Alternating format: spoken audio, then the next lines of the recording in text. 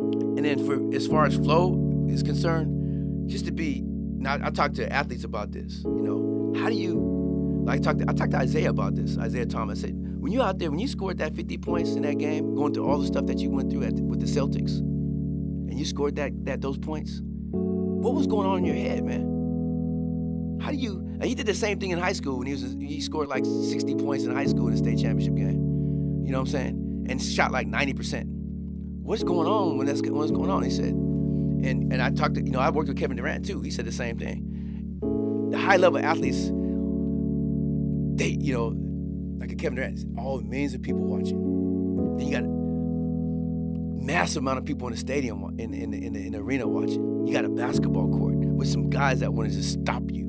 You know what I'm saying? And everything's flowing. And to be in that flow, it's all about preparation, obviously. You got to prepare yourself to be in that state. And you have to build yourself to be in that place to even be on that court. But you have to be aware, completely aware and completely mindful, but aware in a certain place where nothing else exists but what you got to do. That makes any sense? Nothing else exists but my performance.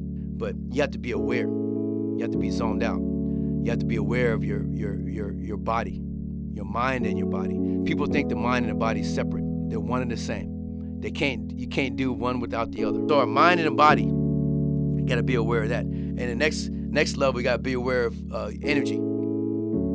Energy is really important, man. The vibration that we emit and what other people emit. We have to be humble. At the same time, we have to be fearless, knowing that everything's going to be okay. When you're out there playing hoop and you go into the rack, and this big 7-foot guy standing there is 290 pounds, he's right there, and you got to run through him, you can't be afraid. If I'm catching a ball and a DB is about to blast me, I can't be afraid. We have to be humble, and we have to be confident in ourselves. You know what I mean? And we have to, build ourselves, maximize ourselves, help other people maximize themselves, open up yourself to allow other people to help you to maximize yourself, to share. We have to be aware of our mind and body. We have to be aware of the energy around us. We have to be aware of our goals and our purpose, and we can't be afraid to die. Can't be afraid to die, man. You know what I'm saying? Just do the best we can. If it comes down to that, you just know you did the best you can. Everybody else know you did the best you can. There's no sad feelings, there's no regret. That makes any sense? Just leave something behind. You know what I'm saying? Yeah. Just leave something behind. Don't just take, and then try to take it away with you. You know what I'm saying? Reciprocate and give and love and maximize.